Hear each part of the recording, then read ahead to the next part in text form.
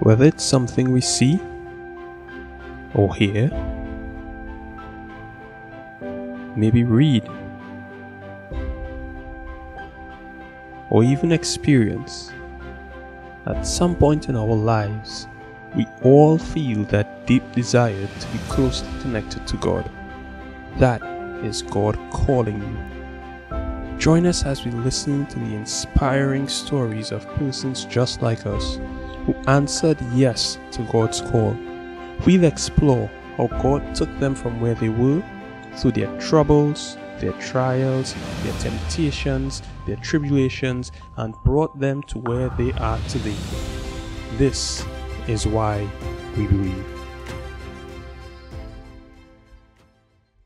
Hi, beautiful people, and welcome to Why We Believe. The Word of God says in Revelation 12:11, and they overcame him by the blood of the Lamb and by the word of their testimonies, and they loved not their lives unto death. I'm Shoaib. And I'm Rhonda.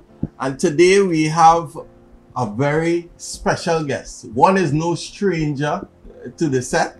Two. Okay, we have two special guests. One is no stranger to the set. But before we introduce them, let's just open with a word of prayer. Father in heaven, we want to give you thanks and praise for life, health, and strength. Our Father, today we need you more than ever. We ask, Lord, that you take charge. Yeah. We ask that you lead, guide, and direct this testimony, Lord. We even pray that your Holy Spirit truly cover each one of us here today. Yeah. Cover us with your blood and plant your hedge of protection around us. We ask that you dispatch your angels, those that excel in strength, that surround this house, Lord Father, and protect it from any dangers seen and unseen. Cover us today.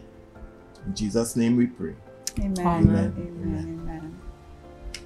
Well, today we have Sister Nicole Shallow, who is no stranger. Yeah. And we have her beautiful daughter, Sister Nicolette Shallow.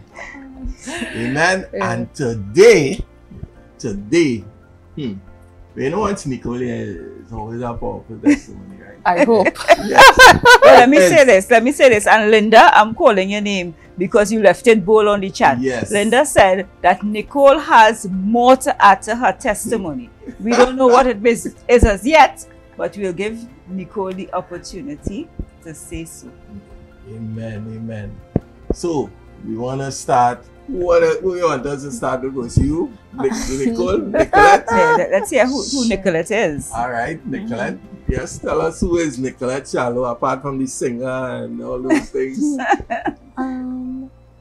Well, I'm Nicolette Shallow. I'm Auntie Nicole's daughter.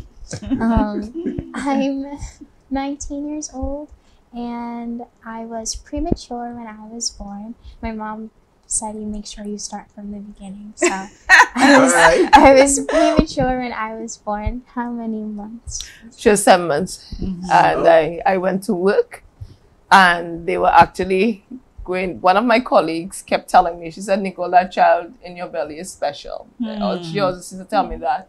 I said, all my children are special. And I had Gideon Jr. as such. And that day they were having a shower for me, and I organized. I was up in the Ministry of Energy and leaving to go down to the constituency office. And when I went to the bathroom, there was just a little more water than normal.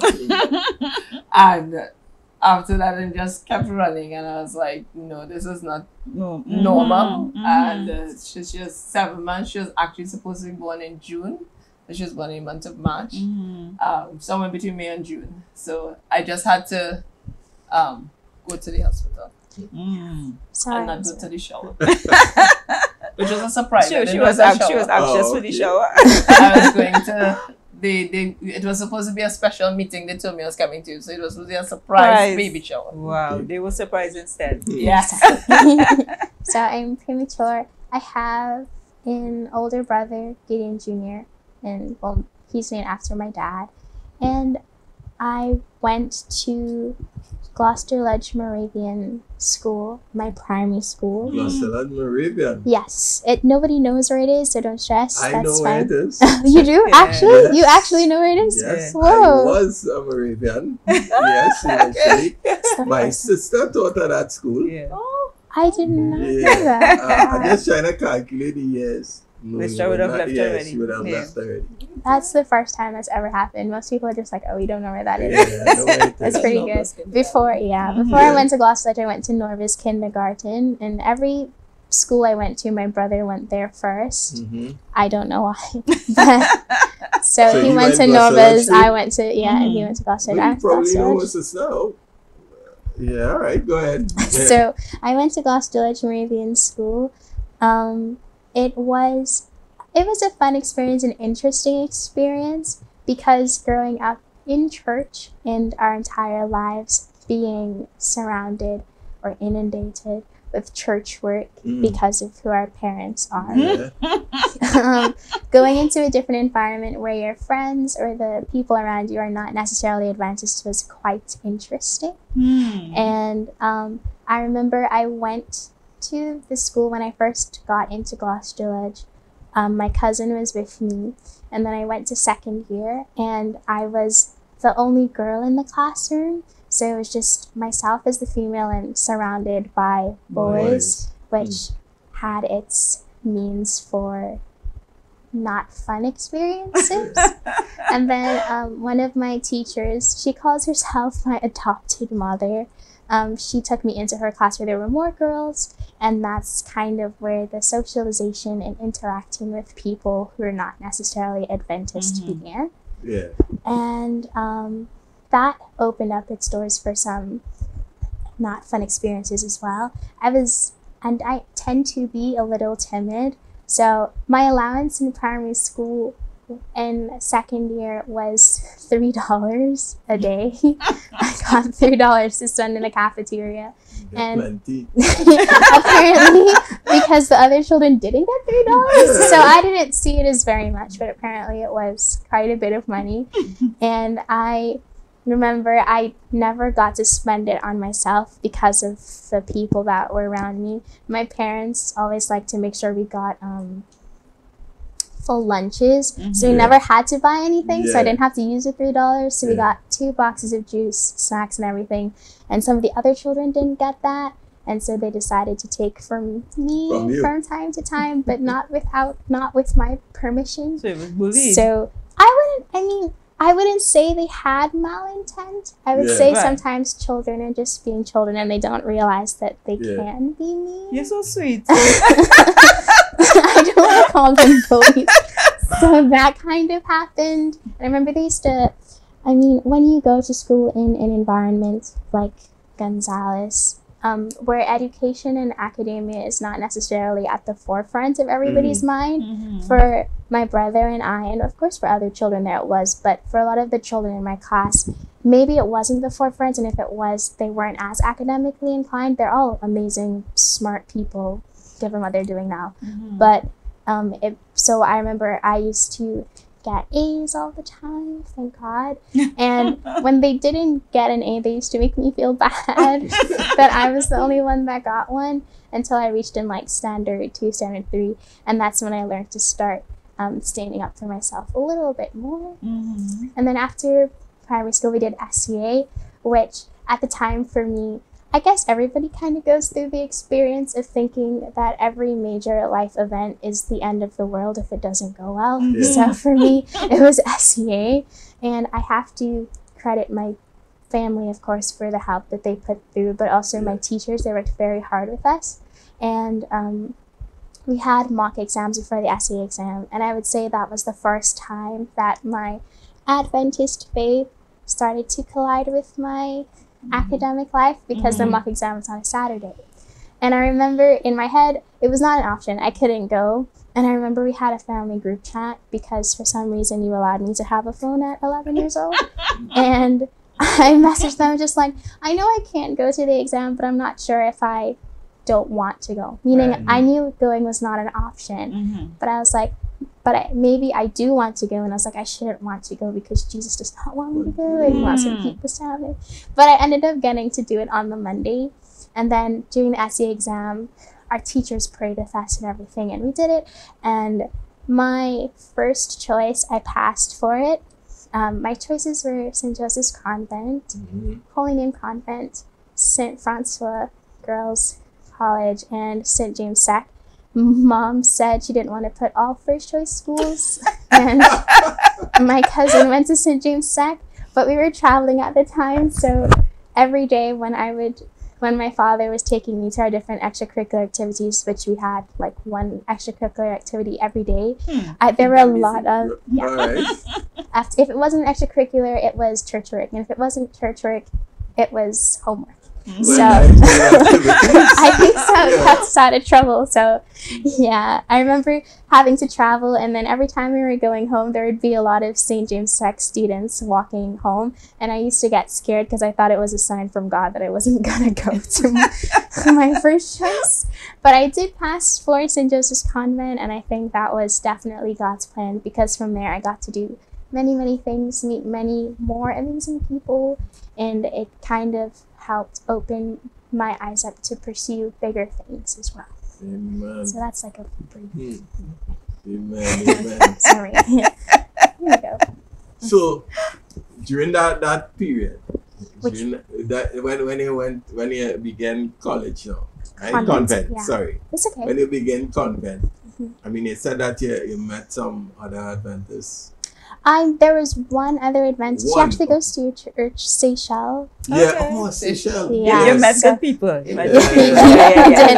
I actually met her before in extracurriculars, again, music school. Right, So I yeah. met her there, and then at convent she was there. I can't say that I interacted with her as much, but knowing that there was another Somebody. Adventist at school Yeah. kind of helped me, like, okay, it's gonna be fine. It was also the first time. Well, I wouldn't say it was the first, because I never went to an Adventist educational institution, but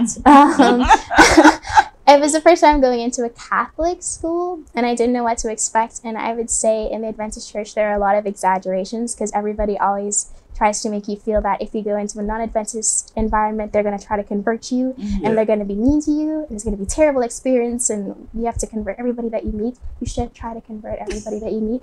And I went to convent, and I remember being scared because I was just like, oh no, everything's going to be on a Sunday, and they're going to hate me because I'm an Adventist. And it ended up not being like that at all. Catholic meeting with Catholic persons, going to school with them, kind of taught me to value my faith more. Because when you see the devotion of persons who may not have the full light, it's very inspiring to me. Yeah, so convent was great. I'm sorry, I don't think I answered your question. No, yes, you did. Okay. You did, right? Because really and truly, I wanted to find out if how it actually meshed now, how many people were Adventists and all that, but they explained there was just one. Yeah, and then yes, the same thought actually going to a lot of people's mind, that they tend to try to want to convert us, as the case may be. But I just say the light that you have, the foundation that you had, truly kept you firm through that. So in school, right? And how did let me just kind of, I don't want to say speech, but I want to know how that those, how many, 5 years, 6 years, 7 years. Yeah, 7 years of convent. Yeah, what sort of challenges you have? I mean that being in not so well, it's only one Adventist. I don't know if many more joined after. I come to school after, but during that period, how did your friends react? Did to you my have any Adventism? Yeah, did you have any peer pressure, anything like that? I wouldn't say so. Everybody's pretty welcoming and understanding of other people's situations, because we're all pretty different in some way, be it in a religious sense or in a psychological sense. Everybody's different, and I would say that the persons in my class and in just the convent community are always quite welcoming. I guess peer pressure in the sense of when things happen on a Saturday and I can't participate. So convent has this huge fundraiser called Parang in a Pot. On a Sabbath. Yes, it happens in the night though, but depending on when sun sets. So Yeah. I remember I was in the pan ensemble, and we had to play at the beginning of the event. But when the event started, sun didn't set. So I had to wait, and I remember I had to play. I wasn't playing a pan the first time I participated with the pan ensemble at Paranganapat. I was playing the congas, conga drums, and I remember feeling so sad because, you know, everyone's there. Of course, there's somebody who would have been able to do it had I not been there. But I remember feeling bad because we practiced so much, and then it's the day, it's time to perform, and I couldn't go. And that was kind of sad. Sometimes, I would say that would be the biggest detractor in things. Something else that was a little different was, I don't think everybody exactly knew what a Seventh-day Adventist was, so maybe I might have been their first interaction with one. So, saying, "Oh well, I can't do this on a Saturday," they're just like, why? Exactly. But they were, again, very understanding people, and they're like, "Oh, okay, well, that's your life, that's fine, good for you." And in small ways, I got to be a witness. When I first went into the school, that's something that is always in your brain as a Christian, like, wherever you go, you have to be a witness for Jesus Christ. And I was learning how to do that without being an overbearing Christian. So I remember I got too excited the first time somebody asked me about the Bible and Jesus. Okay, so Catholics go through something called confirmation. And that's where they learn more about their doctrine in the Bible or whatnot. For myself as an Adventist person, an Adventist child, you learn about the Bible your whole life because of your courtly. When we were children, our parents, well, I'm still a child, when we were younger, our parents would read, they would read the quarterly to us, and you learn about Moses and Daniel and everything like that. And when they had religion classes in convent, because it is a denominational school, and they're talking about things, and I know these stories like the back of my hand because I've been reading them and hearing them since I can comprehend. In the womb. Yes. I've been reading since in the womb. So I remember talking about stories, and they're just like, "You know your Bible so well." And I was just like, no, because it was, I would say, interacting with another religion as an Adventist, they were very understanding. It wasn't like you're not allowed to say anything, and it was like basic. I learned things that were different. When we first started, we were looking at the books of the Bible, and I was so excited because Pathfindering, draw swords, and I was ready. And then they're like, "So we're gonna talk about the book of Maccabees," and I was just like, "I'm sorry?" Here's Maccabees. it was, I didn't know there was a Mac in their Bible. They have some extra books. Didn't know they existed. So there was Maccabees and all of the other books that I don't remember the names of. But religion classes were interesting. So during religion classes, when they spoke about Bible stories, it was just like, "Oh, I know this," and I would say, "Oh, well, this happened and this has happened," and they would look at me like I knew my Bible so well. And to me, I was like, I don't know my Bible as well as I should. I'm just telling you the story. I can't tell you where it's taken from. So I feel like I got away with thinking sometimes, because they'd be like, "Nicolette, you're so holy. You should be a nun." Like, that's what they would say. And I'd be like, in no way would I think of myself that way, because, all our righteousness is just filthy rags. But also, it's not, no. So it was very interesting being applauded for things that to us are just, basic. One of the things that happened when she was at convent, in Form 1, they would do a drill for intruder.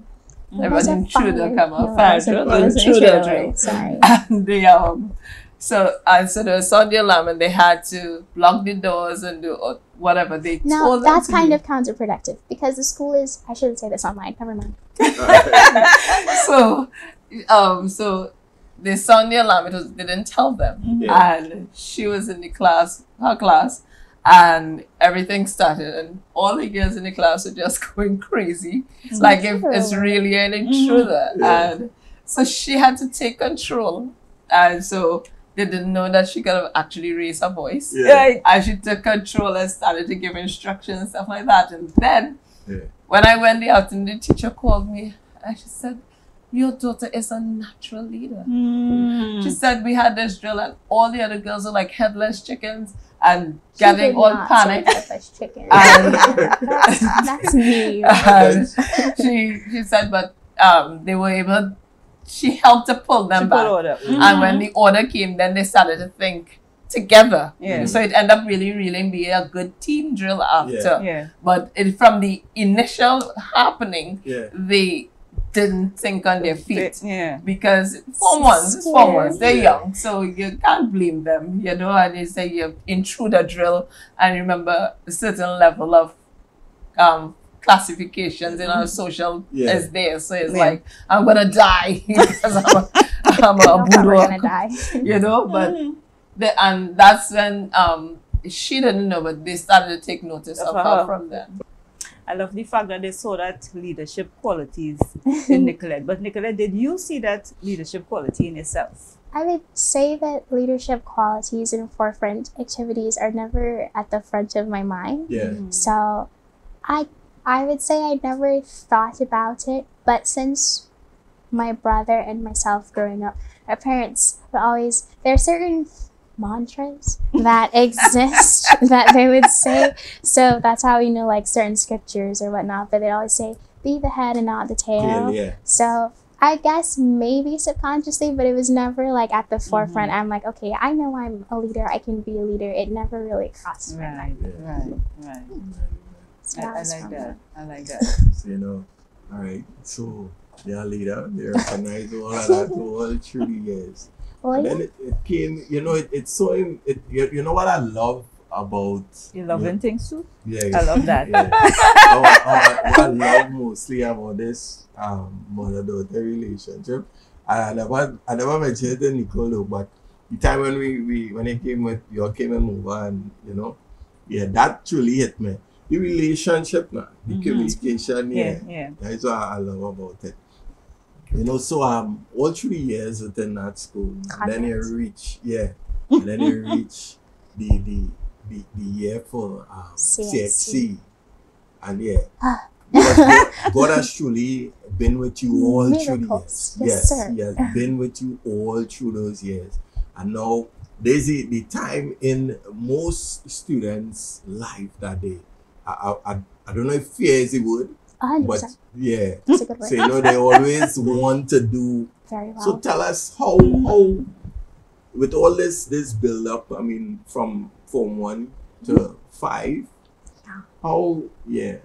How was it? How the preparation? Convent is a very great school. We have very amazing teachers. If you want to know a school to send your child, Convent's a good school. Convent's great. And our teachers worked very hard with us, but I would say something that really kind of shifted us a bit off of our axis was when we were in Form 4, I think the second term of Form 4, COVID happened. So we went from physical in-person education to virtual methods. And that it was a big hit for all of us because you have to adjust your learning. You have to make sure your internet is set up. You also have a larger amount of your education in your hands. So I would say being in the school environment is a very good contributor to your productivity, especially since you have that separation of, you know, you go to school, that's school time, you come home, that's homework time or relaxed time. But during COVID, it kind of meshed into one. So it led to all of us were very, very much burnt out, especially since like our school tried their best, I would say, and you would have like, we still had like recess, we don't say recess, break time and lunch time. And it felt like, and we would have like 10 minutes or 5 minutes in between virtual classes to give your eyes a break. But it really hit you during the time how fast that time goes. So it was a pretty tough time, especially again with the majority of your educational experience. Well, it wasn't the majority, but a lot of your educational experience being in your hands, because if you wake up late or you just decide not to log into class, or if you do log into class and you mute your laptop, or if you're just there and you're not paying attention and it's very important things. So it kind of made CXC harder. And then the CXC body, I reserve my comments on the CXC body. Right. The CXC body went through their turmoil as well. So we had to, when exam season struck, it was kind of navigating a whole different environment as opposed to what persons had experienced before. So you come to school, you have to socially distance, you have to wear your masks, and you're going into the exam room. And it was just a very tough time. I remember I did 9 subjects because I can, I guess. And we in convent, you have to do English A and English B. So that's normal English and literature. Yeah. And well, of course, math. I decided to do add math, all 3 sciences, so bio, chemistry, and physics.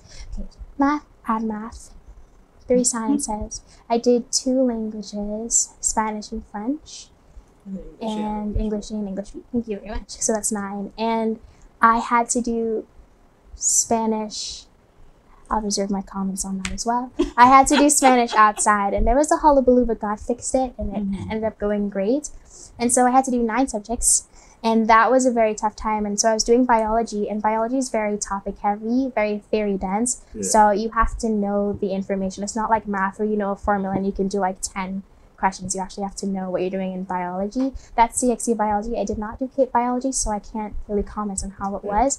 And I remember I asked my parents, one thing about education is that when you have supportive parents and family who are willing to make things out of no way, like in no way, I often say that I acknowledge my privilege in life, but it's not to say that my family is rich or my parents are rich.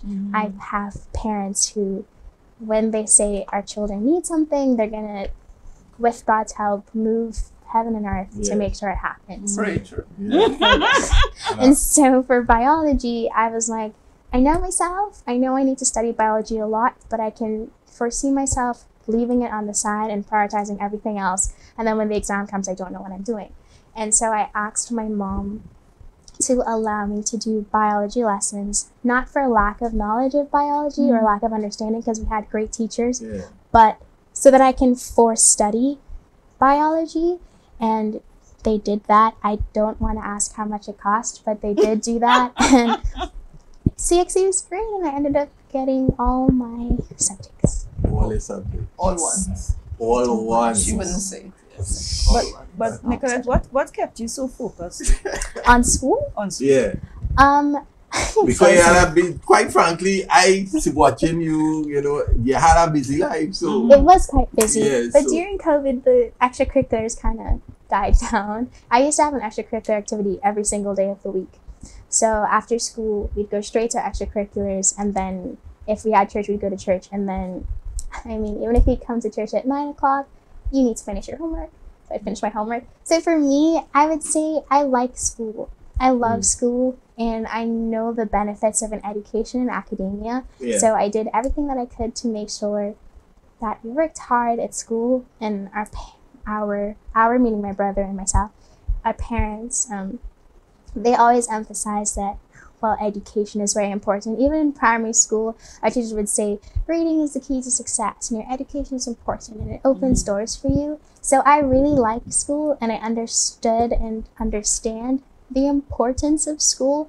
And our parents would never let us halfway do anything. Right. So if you're doing anything, you have to put your best foot forward. That's not what I have find it to do it with my mind. See the mantras. Yeah. And so we had to, that's kind of why I like school. I wanted to do very well at it, and had to do my best always. So that's why. One of the things that both our children, as they were growing up, we gave them the steps for them to follow in their lives. So we tell them stick with God, but we tell them your only employment, because school is employment. So your only job is your education. Yeah. One. So like things like washing wares and stuff like that, the only time you'll do that is when school is closed. When school is open, your job is your books and your responsibility is to pass.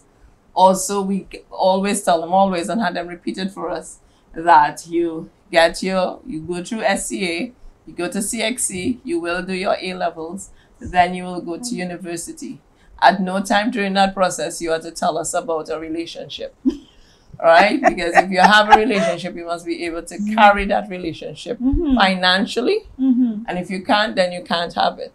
So whilst you're in university, you may meet the one, but take that time to court. But you need to get your degree, you need to get your master's. When you reach there, then you can tell us about marriage. You can go to your PhD then, right? And then you get married. As a woman, you still have to make sure you have your own house. So while you're married to your husband, you'll have your house renting out, so you'll have an extra income coming in. And you get married, you make sure you have your car, you get your car. But make sure you follow these guidelines so that life will be happy. And don't forget Jesus in all of it. You cannot bring somebody who does not know Jesus. You cannot bring somebody and be unequally yoked. Your mother will pray them away, so don't even bring them, because God has a plan. And so we were telling that all the time. My husband would think I'm extreme all the time. I said, children learn what they live. You tell them, they will think it. So when they try to think about it, the Holy Spirit will tell them, mommy, you know. And as they would tell you, as my son would tell people, mommy does chip, not trip. Because when somebody tried to correct me and said, Nicole, you mean chip or trip? I said, no. I said, at that time, the brain does chip off and discipline steps in. And whatsoever they get, they take. And as I told them, I said, the one time I will go and sit down in jail, I will put you all back in the ground, and I will sit down, because I am not going to let you all bring God's name into disrepute. So wherever you go, represent God properly, because I myself will take you out. I don't have to wait for the devil to do it. I will do it myself. I'll go and sit down in the jail and wait for whatever God wants to do with me. Nicolette, how do you feel about those steps? The Bible says thou shalt not kill. So. No, I mean, I'm fine with them. I mean, hearing them my whole life, I am aligned with them, because if she would ask me, she's just like, no. Well, they won't ask me, I think, because they don't want to know. I don't have anything going on. But for me, it does not make sense to me to have a relationship right now, because I have nothing to offer the person.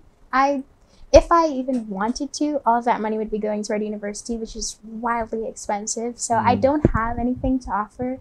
I'm not psychologically ready for that. So it's a no for now. So I'm great with the steps. It's fine. You know, I don't know about the house thing, but that's great. What I want to get to, I mean, after all this studying, what exactly was your mission in life? Yeah. I've had very many. I think every child starts off wanting to be a doctor. Yeah. And I like mission, so I wanted to be a missionary doctor for a long time. And then our school's guidance counselor, Go Convent, she told us, research the jobs that you want to do. And I did, and I listened to a TED talk of there is a missionary medical organization called Doctors Without Borders. It's French, that's not the name, the MSF, if anybody's interested. And I looked at her TED talk, and I realized I could not do it, because she was working in Haiti, and a little girl and her grandmother watched their mom die, and she had to look at the video they took of their mom being killed to help them with the consultation. I absolutely cannot do that. So then I realized I couldn't be a doctor. But I do like languages, and I still like mission. So I just know right now that the goal is to learn as many languages that are useful within the refugee sector and help children in some way, refugee children, in that context. Amen. You know, I too wanted to be a doctor when I was smaller. Know that. Yeah, but it just never worked out. I ended up doing more surgeries. They all did. Being part of surgeries than doing surgery. So, you know, I want to switch a bit to Nicole. Well, you're back, right? And you know, after being, I mean, we had a beautiful testimony after being baptized in 93 with Pastor St. Henry. Fitzhenry. You remember good. Yeah. That was a whole year, and I remember good. Yeah. You know, and you gave us a whole background of your life, where God took you from and where you are, even up to today. You know, well, in case no one knows, we know Nicole, a very powerful intercessor. Yeah. You know, and yes, she all what she said about praying away. I just had to laugh. Yeah, you know, I know it's been a little while since you have been there, and a lot of things have happened, especially pertaining to your daughter then.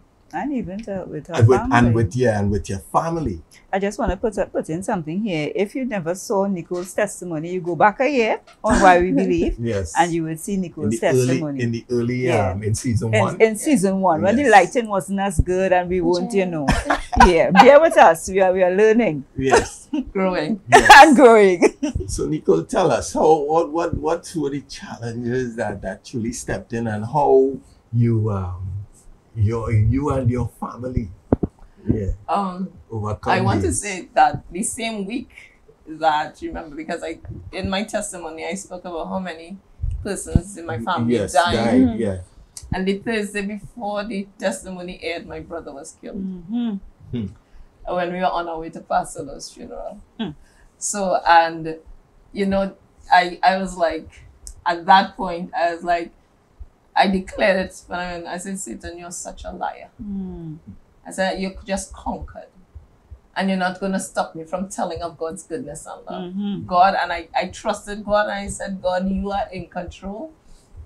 And I learned that my brother, because he has always had the testimony, the witness from myself and Fidel. So, and I understand that he was on his journey with God. So, that's resurrection morning alone will tell.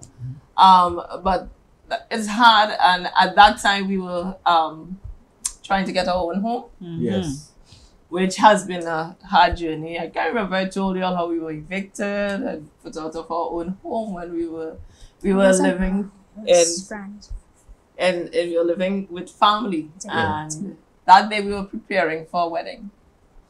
And they had to usher. I printed programs. My husband was DJ and stuff like that. So we were busy, and the lights were turned off on us.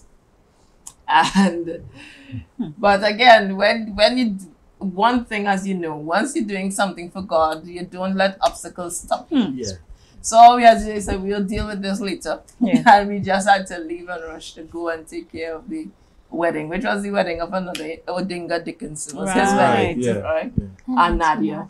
And so we went and they did what. So while they were at the wedding and my husband did what he had to do and stuff, we had to slip out, go to the police station, make a report, and then go in and just grab whatever in the dark.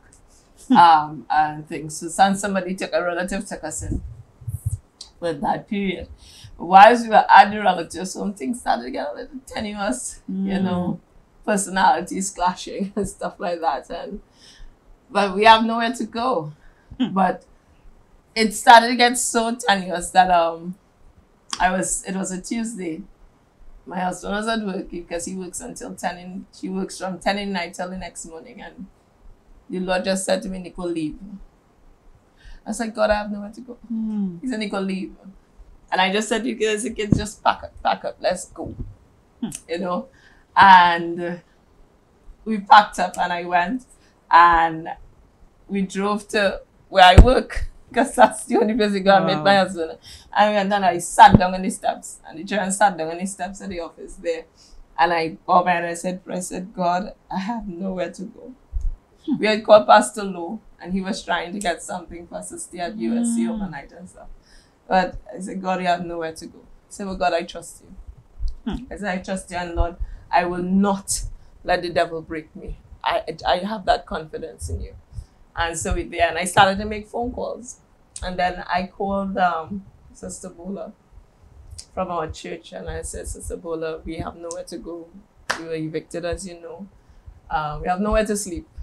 Thank God it was during the holidays, so the children didn't have to go to school. School was going to open in like 2 weeks.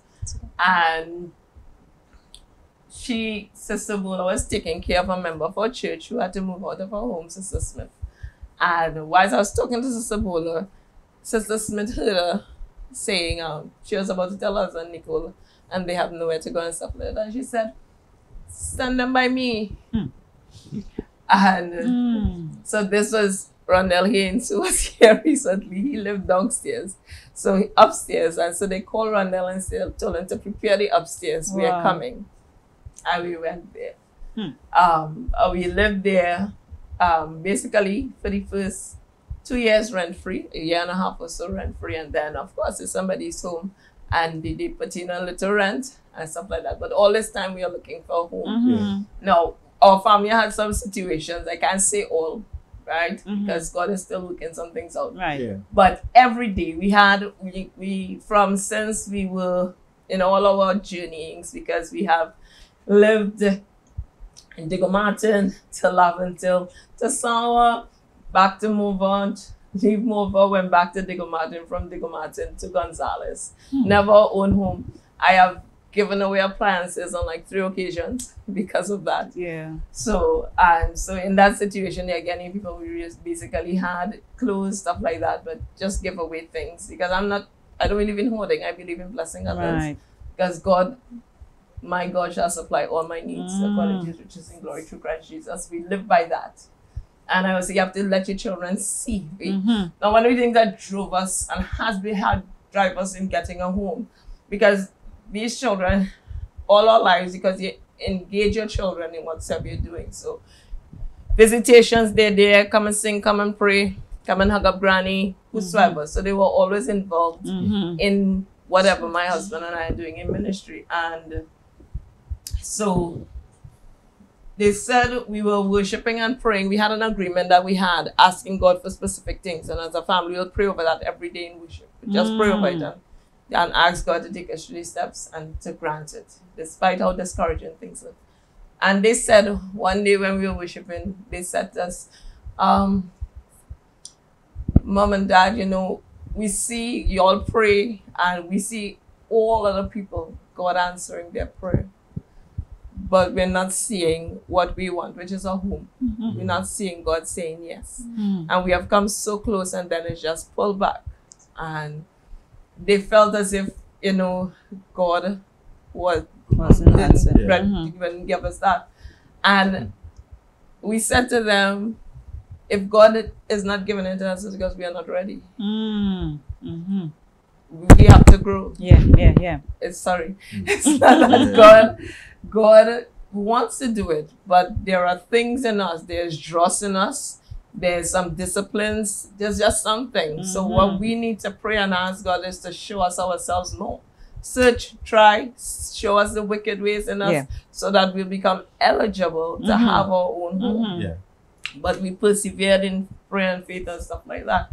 And then in the journey, my husband, with his experience, his own trial, but again, we were praying and God was working out and everything like that. And then they said, my husband got some money, that his salary that wasn't paid to him for a few years. And that was the breakthrough.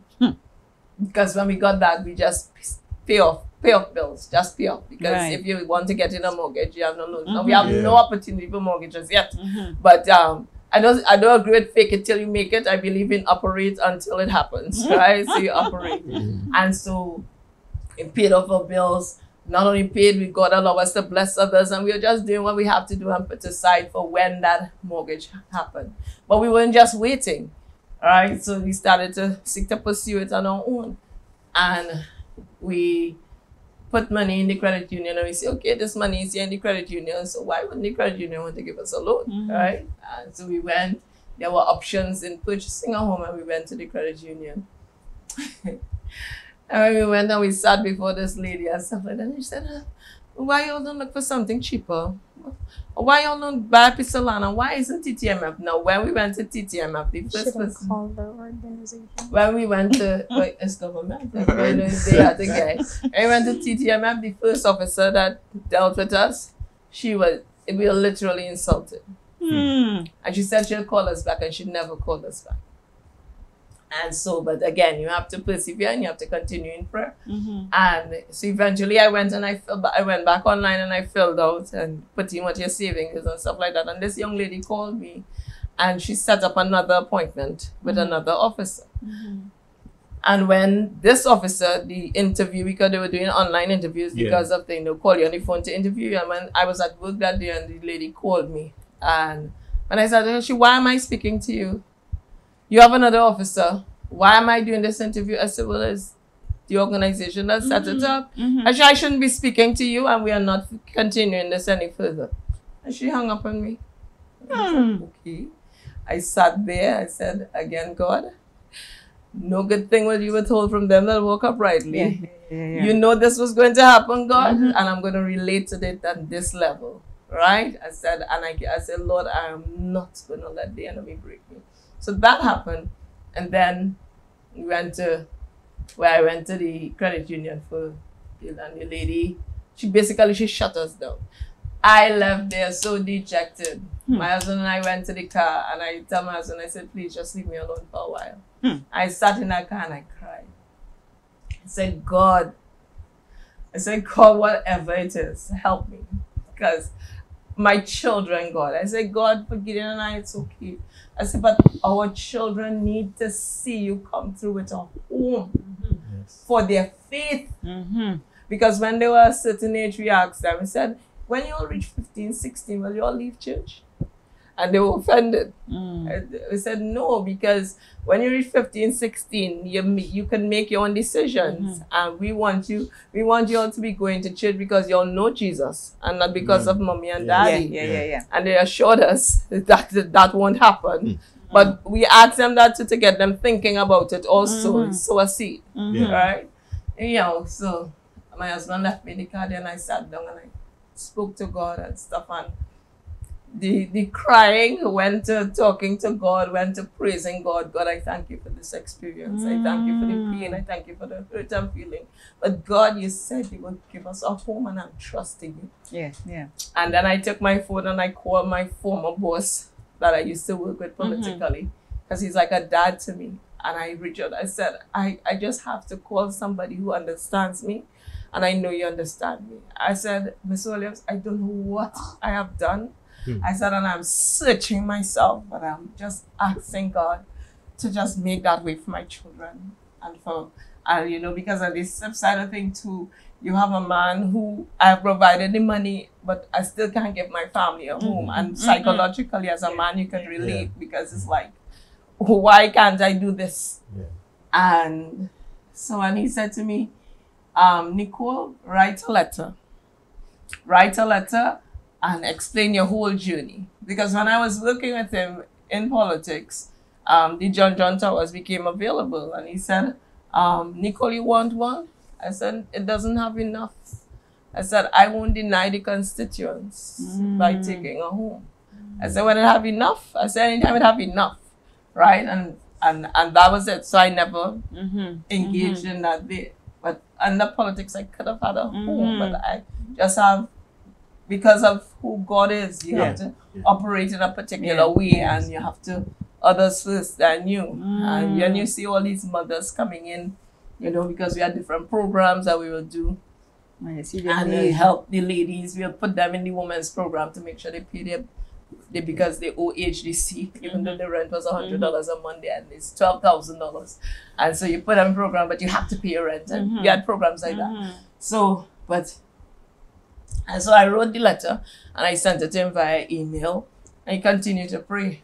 And remember, we had the 24-hour prayer. And so one of the Mondays on the 24-hour prayer room was finished, because I'm about my father's business. And I'm sitting, as I tell people, remember the 24-hour prayer room, computer, table. Only time you leave there is when you run to the bathroom, maybe when somebody throw you in a prayer room, and then you just run back, and I sit right there. So that would be my position for 24 hours. I would not move unless that happens. I have to move. That's where God had me. When we finished at 8 o'clock in the night, my phone rang. HDC called me and say, Miss Shallow, we believe you qualify for this housing, and we want you to go and visit and view it.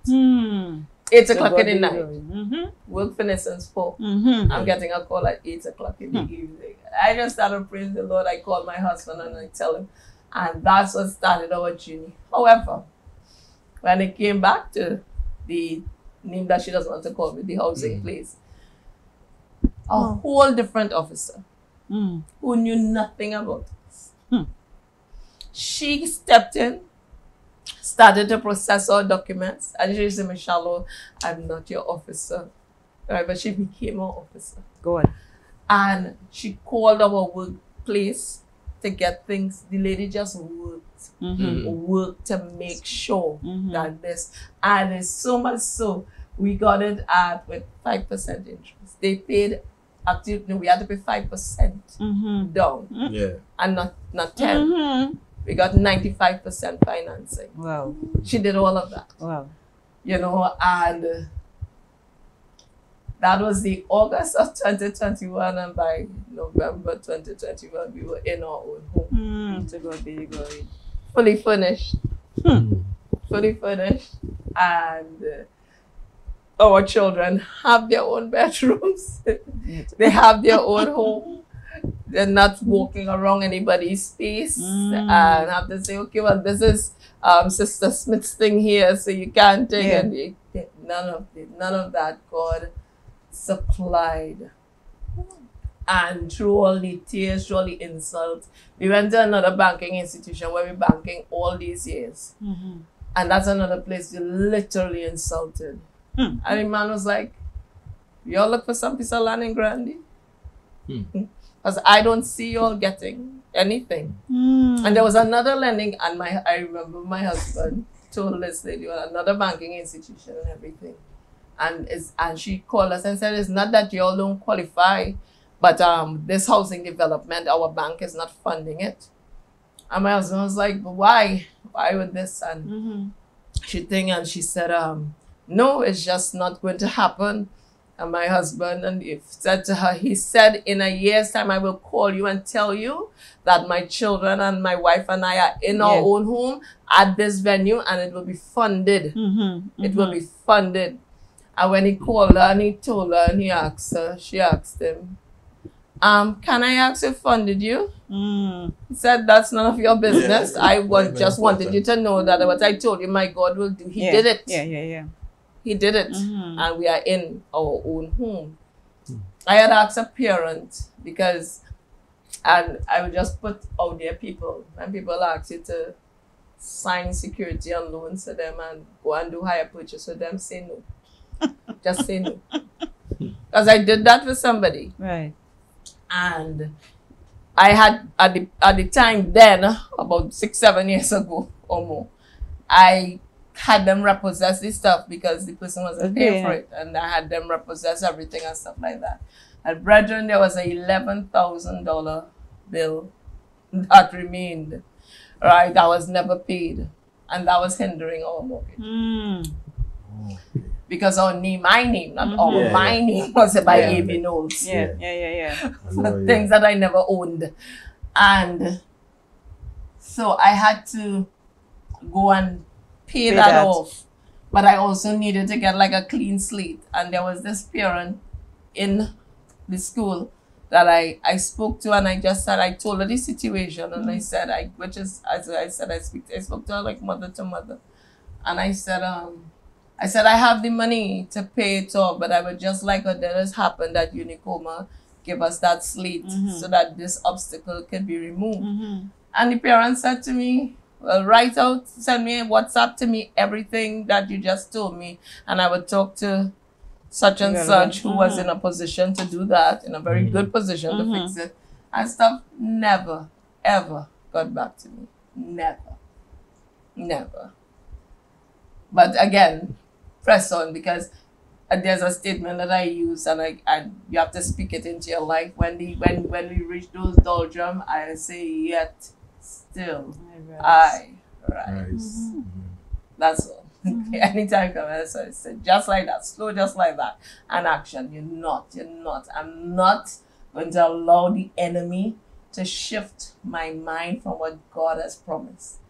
And so she also, I sent her a text message, and I very, nothing insulting. I let her know that God did it. Well, of course, they will send back with all kind of excuses and stuff like that. And on top of that, they had to watch, you understand, that God had your whole family excelling. You know, I'm kind of straightforward, and I'm not calling any names. And the point is, you see, persons see and they label you. You understand? Because you're doing certain things and they think, I don't have to. I don't play rich, but I always say, God said he will supply. When our children entered school and secondary school level and higher learning level, I told my husband, we're making their phones postpaid. When they have to surf the internet for something, they must not have to depend on the school Wi-Fi. You understand? So much so they had to hotspot other people in the school to help them do their work. Because that's how we are. I said, the spirit will probably tell you higher than the highest human thought courageous God ideal for his journey. You have to operate like that. You have to be like that. Right? So much so, coming back to Nicolette, because this is more about her. When she said she wanted to apply for the school that she wants to go to, that she'll tell you all about. And she came to us and she came to me and she said, Mommy, I want to go to this school. But money. I said, that's not your concern. We're the parents. We made you. That's our responsibility. You're not supposed to cut off your dream because you think your parents don't have any money. I said, because in all your years in school and with all the trials have you been through, have you all ever lacked? Have you all ever not been able to get your school books?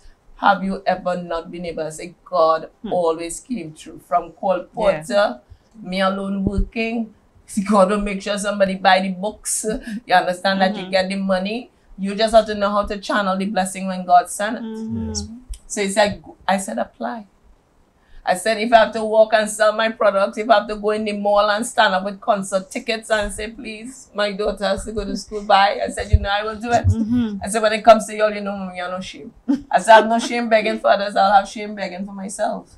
But I'll have no shame begging for others or y'all. I said, you know, I have my shame book open when it comes to helping others, and we are your parents. And she applied, you know, and my husband and I were just programming online whatever action plan in place once she gets accepted. So over to you. What happened? Do you want to comment on that? So I just want to ask Nicole one thing though. What's kept your faith so grounded? What always keeps you so strong? Because if anybody knows Nicole, you know, as Sherwin said, she's a powerful prayer warrior. And if you are feeling down and you just speak to Nicole, just the way in which she speaks, she always speaks with power and authority. She always, you know, lifts you up. I mean, Nicole came here one morning and by the time Nicole was finished, and I would feel like we were energized and ready to go, you know. And what keeps you that way? And the point is, you know, there's a song that says he's able. God is able to do what he says he will do. He's going to fulfill every promise to you. Don't give up on God, because he won't give up on you. He's able. God doesn't lie. God doesn't set us up. We have a choice to make. And we have two choices. Just as how the Lord says, seek ye first the kingdom of God. Right? There's no middle ground. You can't serve God and mammon. That's really the text I want to take. You can't serve God and they hate the one or serve the other. Cling to the one or love the other.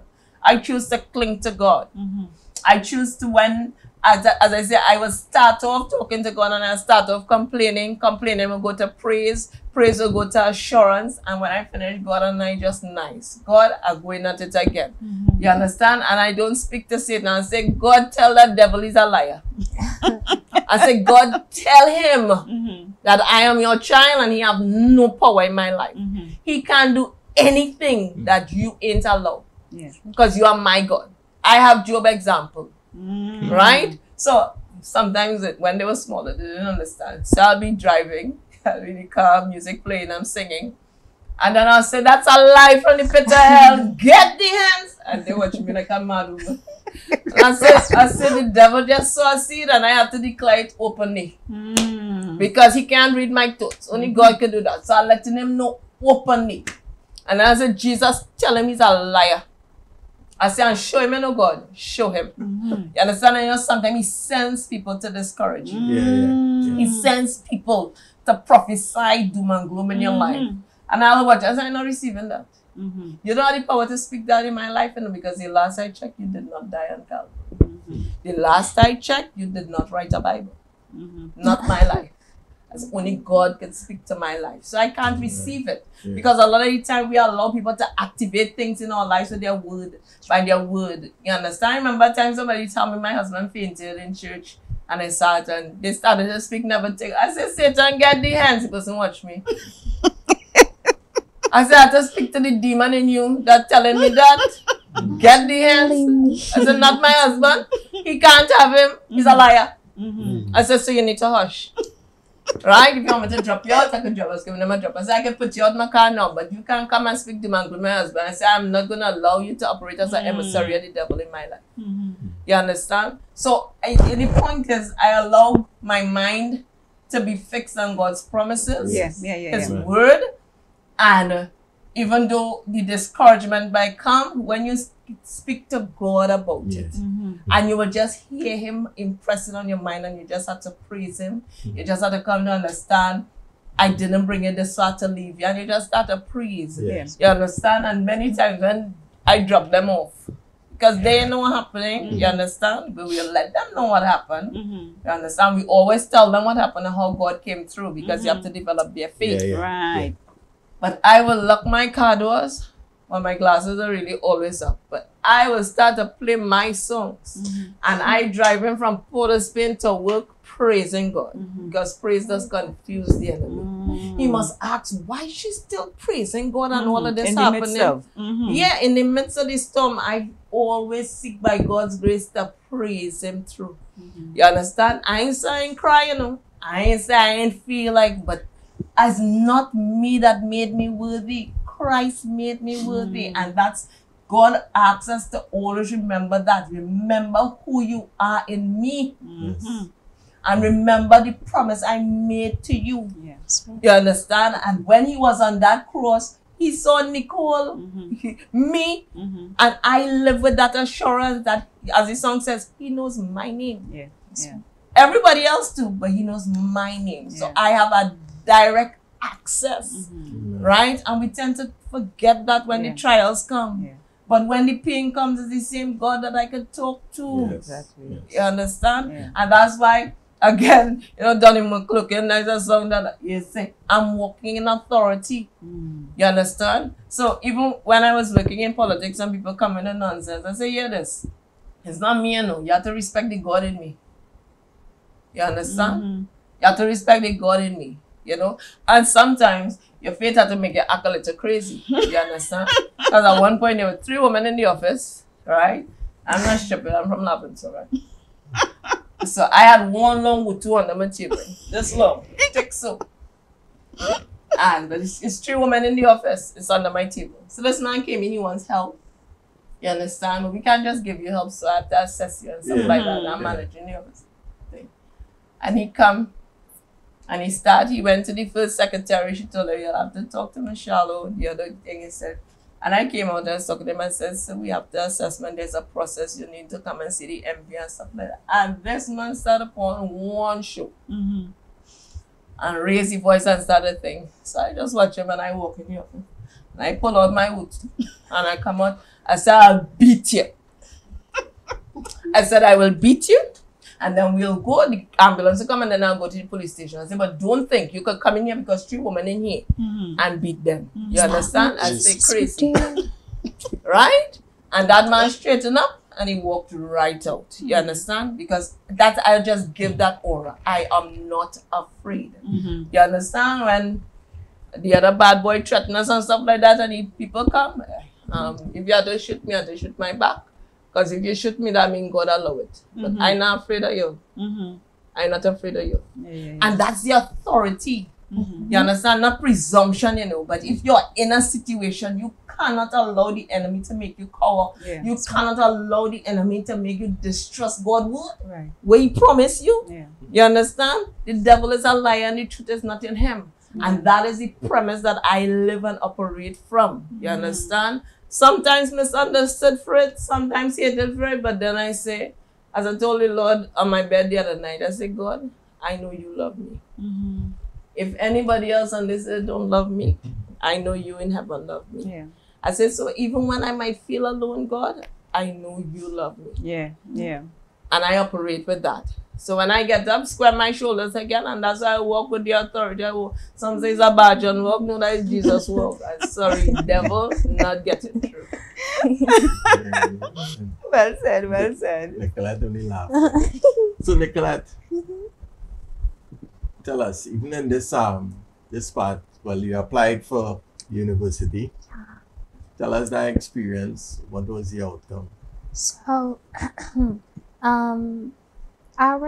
we have this person at convent. One of the teachers is assigned to helping us with our university applications. So my mom did say that we had to do Form 6. Yeah. So I'm doing Form 6, and after lower 6, which was getting through, that was a whole miracle from God on its own.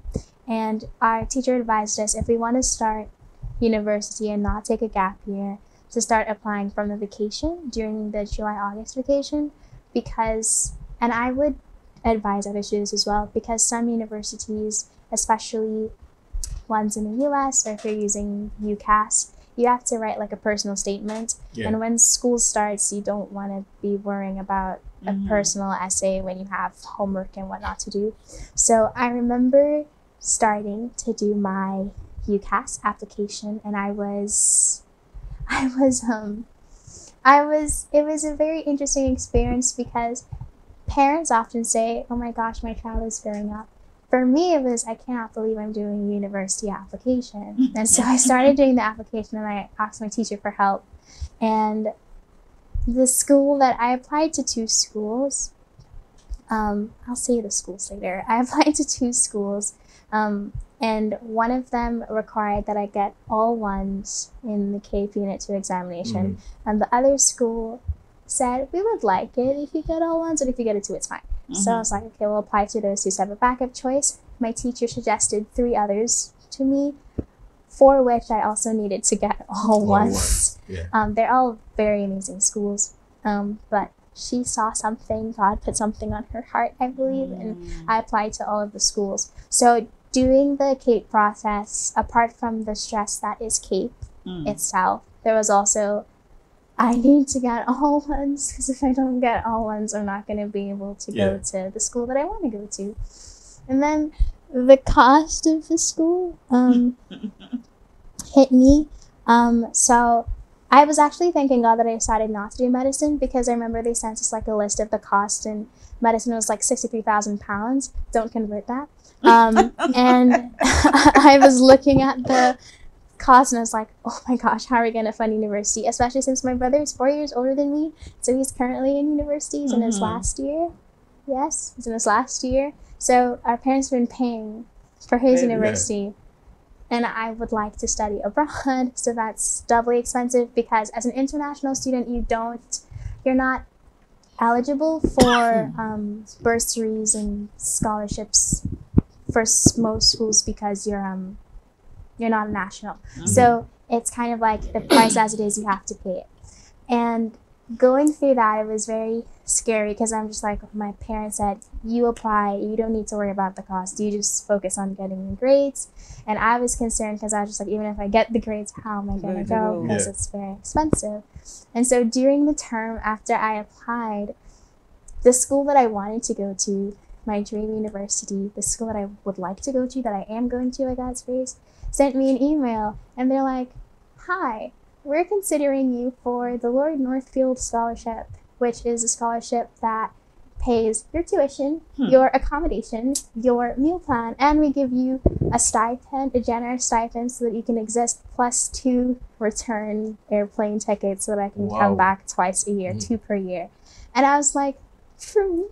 So I don't have to pay anything? And so it was the most amazing thing to happen. It was absolutely a miracle, because I messaged my teacher and I said, Miss, I applied to this school on a leap of faith. I did not know what was going to come of it. Part of me had already written it off as, that's just not going to happen. And God made a way. I got a scholarship, and it was happening. But we still needed to get all 1s in CAPE, because I could only get the scholarship if I got all 1s in CAPE. Right. And so doing CAPE Unit 2 is a very vigorous experience, especially since in convents, when you're in the upper classes, Form 6, that's when you start to take on leadership positions. And I had quite a few leadership positions that have their taxing moments. So you have to balance your leadership positions and your church work, with academia and your homework. And then, so it was quite scary going through it. And then the CXC body was so generous that they changed our syllabus. And then they changed our IA and did not give it, never mind. And it was a very fun time. And God allowed me, I can say the experience. So we did CAPE, we got through it. All of us were in awe at some of the exams. Some of them were, pure math is a great subject. And we did the exams and we had to wait until August, the last day in August, to get them back, which was kind of concerning for me because I want to study abroad. So you have to apply for your visa in time. And for them, their results come back on the 17th. Ours was coming back in the last week of August. How am I going to apply for my visa? Especially if I don't have the confirmation that the university has accepted me. So I had to wait and pray and say, Lord, please help us through that. Please help me to get home once. Help them to look at my paper and have mercy on me and give me marks because we need them. And during that time, I tend to not process things, especially things that are anxiety-inducing, until right before it happens. And during that time, Auntie Nicole was very adamant that we have a concert.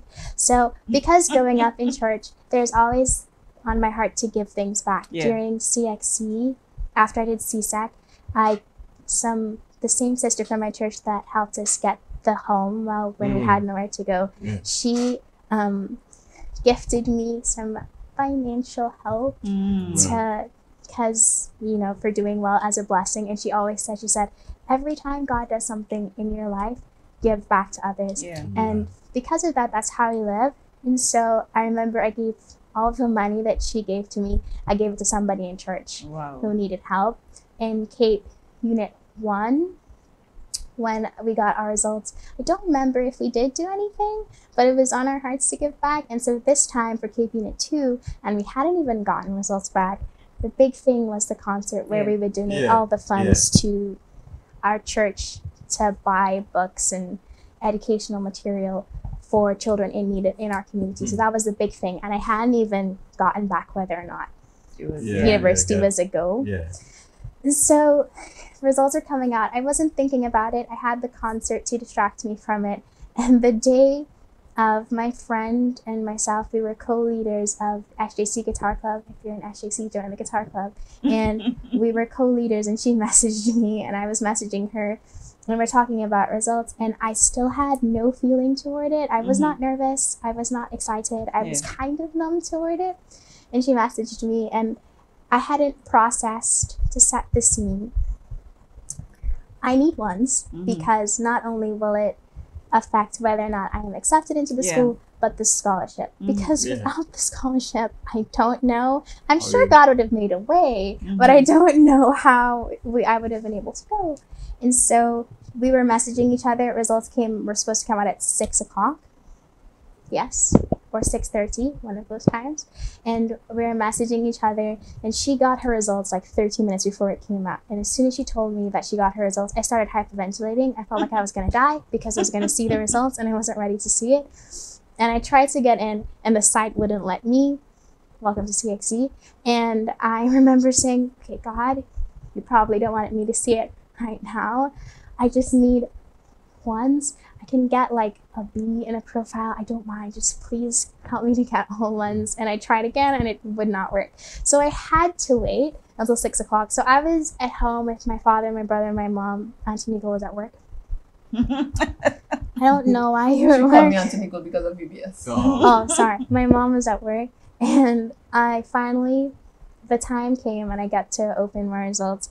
And they just ripped the Band-Aid off because you don't have to scroll. It just appears in front of your face, and I got all ones, thank God. And then it was literally a miracle if you did Cape Unit 2 this year, you will understand what I'm saying. It was 100% a miracle that I got all ones. And as soon as I got it, I emailed the university and I was able to get the scholarship and I got accepted and I could start my visa process. So that's the visa process is a trial. Yeah, but I mean, God has worked that out magnificently as well. Okay, so for your visa, especially if you're applying abroad, you have to pay something called, at least for a UK visa, you have to pay something called an IHS. And pounds to TT, you know, is a lot. Yeah. And when you're paying something with your credit card, more than likely they'll ask you to pay it in USD, American dollars. And the country has a countrywide credit card limit of 3,000 USD.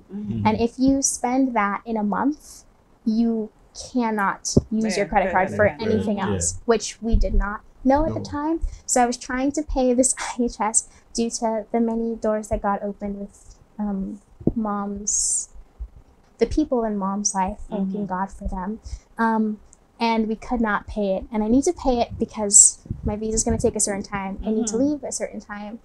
And it was not going through. We went to the bank, we spent 3 hours there, and it ended up being a closed door. Couldn't do anything. But a solution was made, and we were able to pay for the IHS. But that was a really big trial. And that's also a point where I realized, again in my life, the power of prayer. Because I tend to be quite private and inward about things, especially some things English, some things that I am struggling with.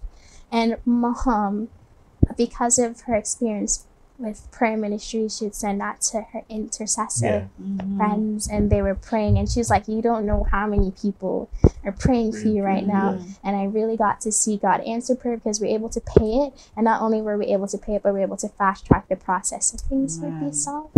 But throughout the entire university application process, CAPE process, getting the scholarship, that scholarship wasn't even advertised on the site. Like, as far as even the teacher helped me knew, we did not know it existed. I've never been happier to be from the Caribbean, and it was just amazing, God working things out in the universities. Tell them the school. Oh, University of Cambridge. That's the university that I got accepted to. Thank God. Again, a miracle. But yeah. Amen. And all of that, when in all your education process, the children, we tell them, God asks you, say yes. Yeah. That's true. You cannot put church work aside for education, because Jesus Christ didn't put anything aside and say, I can't take care of you right now because I'm dealing with this. He deals with everybody. Make it work. That's all we tell them. Make it work. Don't say no to God. Right? And herself, her brother, they incorporated into their lives. We tell them it there. If I have to drive, I drive. If I have to sleep in the car, I sleep in the car. But do what God has asked you to do, because that's what you see your parents doing. Yeah. I want to say one thing more. It is indeed a miracle, because I remember 24-hour prayer. Month after month, Nicolette will be there. Right, true. And she will be working. So to get ones on top of that, miracles. Miracle. God still works No miracles. sleep. He still works miracles. Amen. I want to thank Nicole and Nicolette for just sharing that with us. And thank you for the opportunity. I'm sorry, but I remember telling God at one point, I didn't tell you this, but I remember telling God, I was just like, one of the reasons why I think the main reason why I'm so happy that I got to go to St. Joseph's Convent and now the University of Cambridge is because the school that I went to in Gonzales, Gloucester Moravian School, going to convent or even putting that down as a choice, well, at least in my experience, was not something that was just like, oh yeah, you can apply for convent. And I remember thinking, I want to show the other children around me that you can have dreams and that you can pursue them, even if it's something as small as a secondary school, the best secondary school in the country that you want to go to. I remember applying for them when I came back to pick up my cousins from school at one point. One of the little girls was just like, oh my gosh, hi. And I was like, what school do you want to go to? And she's like, I want to go to your school. And I remember feeling so happy that it was like they can see that it's an option for them, that it doesn't matter what school you're going to, you can have options. And even in going to convent where the world is literally at your feet, in any school. I remember I didn't tell a lot of people that I did, but applying for University of Cambridge, and they're like, you applied for Cambridge. What? That's a huge deal. And I remember thinking I wanted to definitely have my life be a testimony, not of God's goodness as well, but also no dream is too big as long as you put it in God's hands. And so I told him, I was just like, Lord, if you do give me the opportunity to testify about it, I'm definitely going to take it, because I would like other people to know as well that any dream you have, anything you want to pursue, as long as it's in line with God's plan, which he will show you along the way, don't be afraid to pursue it, regardless of whether you went to school in Gonzales or if you went to school in Mocha. It does not matter. Just do what your dreams are. And I could not do that at all if I didn't have the supportive church members in my life and the parents who just had the make it happen mentality, even when there was nothing to make it happen. And the intercessors. Amen. Oh, prayer. Yeah. What a way to end. Yes. What a way to end. Beautiful words of encouragement. Yeah. You know, as I sit there, so many scriptures keep running through my mind. I know I wouldn't be able to remember all, but one that particularly I want to start with, Matthew 6:33. To seek ye first the kingdom of God and his righteousness, and all these things shall be added unto you. Yes. You know, we know Nicole, and you heard her struggles. But putting God first in the midst of everything, trusting in him with all her heart, knowing that he is one who is not slack concerning any of his promises, like how some men would count slackness. And there he came through for her, from her home, from her home to finances, even to her daughter, going to one of the top schools. Sorry. Is it the world? It is ranked number 1. Okay, number 1.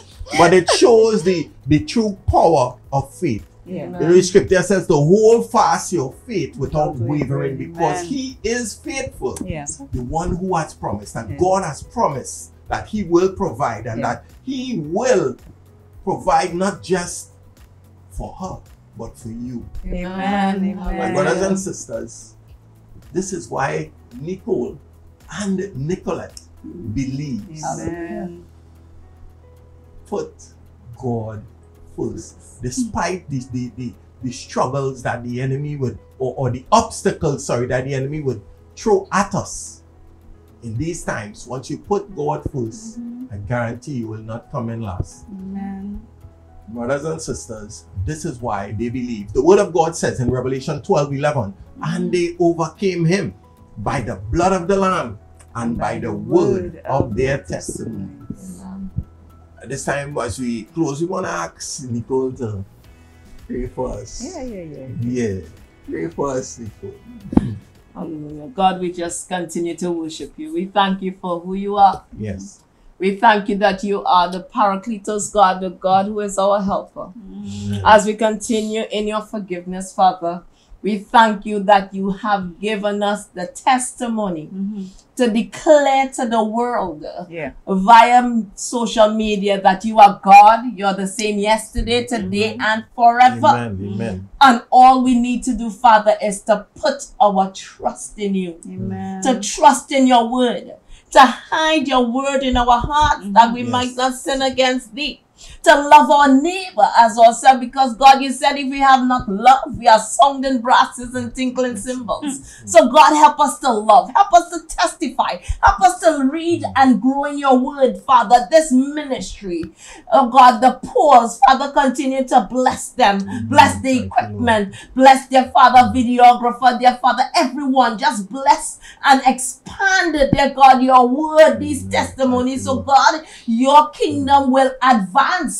Because this is the purpose. Father, thank you. Yes, Lord. Thank you. Father, we ask that you continue to fight for us.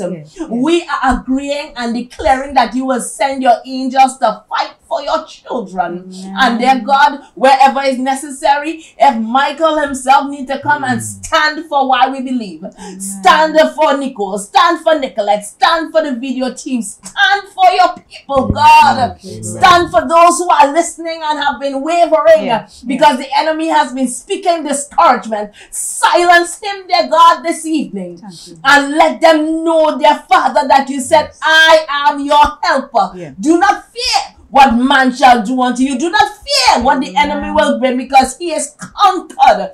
Jesus Christ said, it is finished. And in all our situations, it will be declared, and well done, thou good and faithful servant. We know we will hear once we remain faithful, God. Holy Spirit, continue to pray for your people. Continue, dear God, to help us to worship you in spirit and in truth. Father, continue to send your choicest blessings where they are needed. And again, we thank you for the testimony of your love in our lives. In Jesus' name, amen. Love you, God. Amen.